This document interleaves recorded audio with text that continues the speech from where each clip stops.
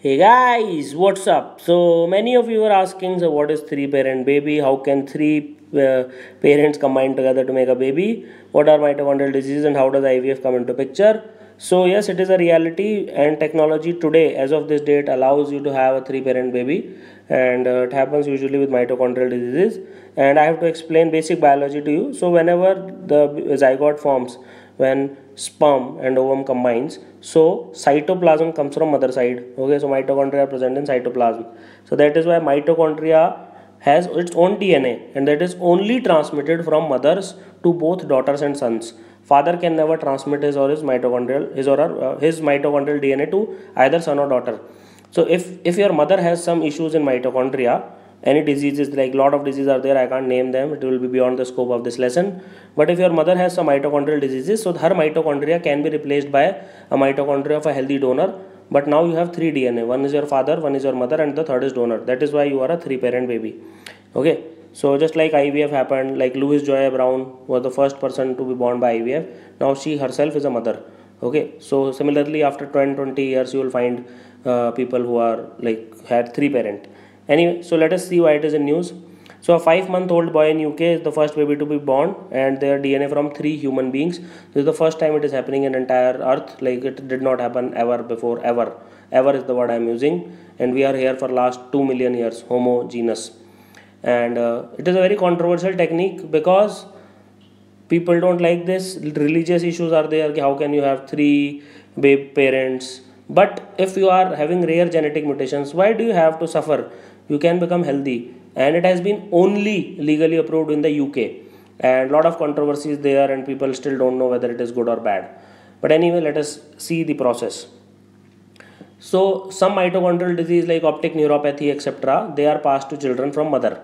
And what you do is, a small amount of faulty DNA which mother has in the mitochondria, it is replaced by a healthy DNA from a second woman who is a donor, and baby will inherit the genes from two mothers and one father in this case.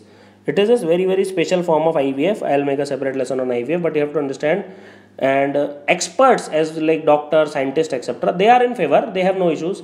But society at large is having moral crises, religion are coming, and a lot of concerns have been raised.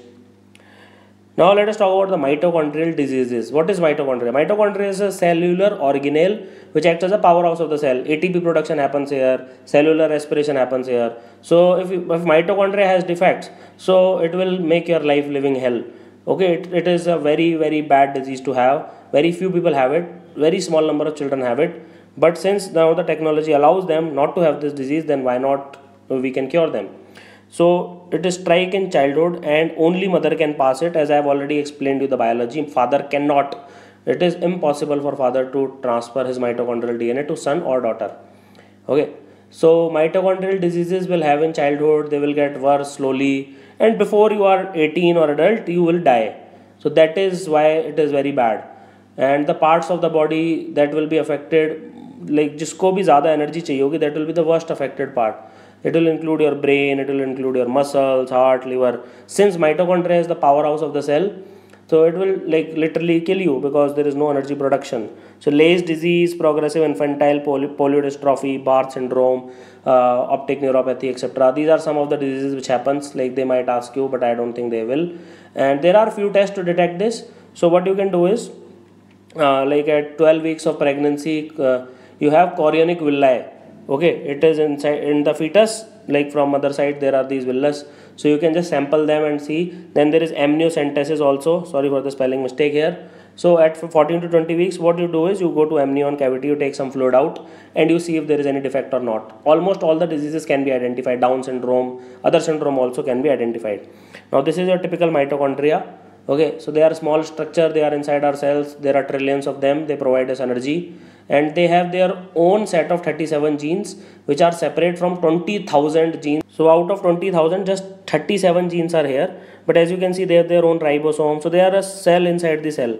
They have their DNA, RNA, as you can see, they produce ATP, as you can see here, ATP synthase. Let's not go into detail, just remember they are the powerhouse of the cell, they produce ATP, and they are the only cellular organelle. Obviously nucleus is there, which have their own DNA, like you will not find DNA in any other cellular organelle. Now what is IVF? IVF is basically, you give pills, you give hormones to females, so that their ovary becomes hyperstimulated. Once you have hyperstimulated the ovary, they will start to produce 5 eggs, 10 eggs at a time. Okay. Now you collect these eggs from ovaries whenever there is ovulation on the 14th or 15th day of cycle.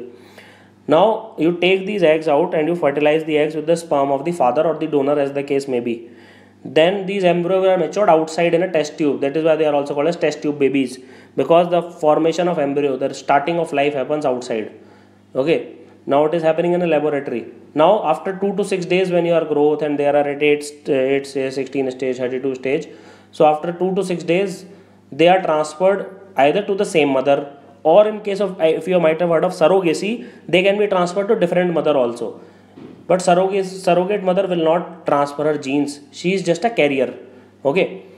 So if the successful pregnancy is established, usually it leads to production of twins or triplets, etc. IVF is very notorious for that. So very high chance of becoming twins, because you transfer so many embryos, that because you fear that some of them might not survive.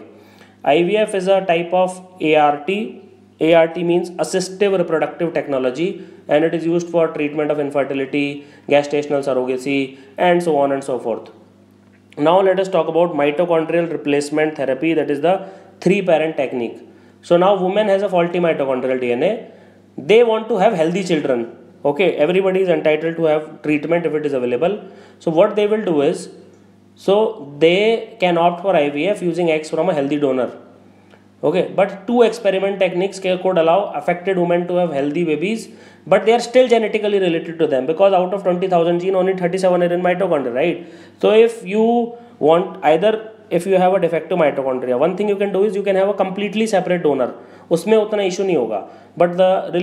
But mother wants to have her genes also, so she will get her mitochondria replaced by somebody else, and then she will have like 3 parents. The baby will have 3 parents. So first method is pro-nuclear transfer, that is PNT, and both mother and donor eggs are fertilized with the father's sperm, and before the eggs can split into early stage embryos, the chromosomes inside them are removed. Those from the donor egg are discarded, and they are finally replaced with the chromosome from the mother's egg. So as you can see, first these are the unhealthy mitochondria, and parent's nuclear material is removed. Now parent's nuclear material is placed inside the donor cell. Now donor's nuclear material is destroyed, but they have healthy mitochondria now. And finally, as you can see, it is healthy mitochondria, and father and mother's zygote is there. So finally you have donor's fertilized egg, which is fertilized by same father as above, and you have 3 like here the mother was there. So this blue is represented by the father's sperm, red is representing the mother's mother's genes, and these orange balls are representing the donor's mitochondria. So do you realize now that you have 3 parents, and that is how it is done. So this is the simple word. This is called as mitochondrial replacement therapy. This is called as the 3-parent technique. Now let us see more here. So method 2 is maternal spindle transfer. So in this, like doctors use standard IVF treatment to collect eggs from the mother. They remove the nucleus from one of the mother's egg, and they transfer it to a healthy donor egg that has its own nucleus removed. Now what happens is, now there is a new egg. See, now sperm is not involved. So first you replace her nucleus with a new nucleus, and then you bring the sperm in the picture. Now this reconstituted egg has all the mother's healthy nuclear DNA, approximately 99.8% of her genes, plus it also have healthy mother's mitochondria, as you can see here. Okay, now it is fertilized by father's sperm. So either you can do sperm first or you can do sperm second. So basically there are the 2 technologies. Nobody is going to ask you detail, but I thought I'll include them. Now let us talk about few features on them. So human, like अब आप क्या कर सकते हो? आपने आज तो mitochondrial replacement ढूंढा है. Tomorrow what you can do is you can replace eye color, you can replace height, you can replace skin color, you can replace hair color, you can do whatever you want on the name of eugenics, because everything is controlled by DNA in the cell nucleus. Procedure will not change this nuclear DNA as of now. Okay, but there is a ban on altering nuclear DNA remains in place. Right now there is a ban on altering nuclear DNA. But what if 10 years down the line there is a technology? So where do you draw the line? So women who donate their mitochondria, they have to be anonymous, and they have zero right over the children.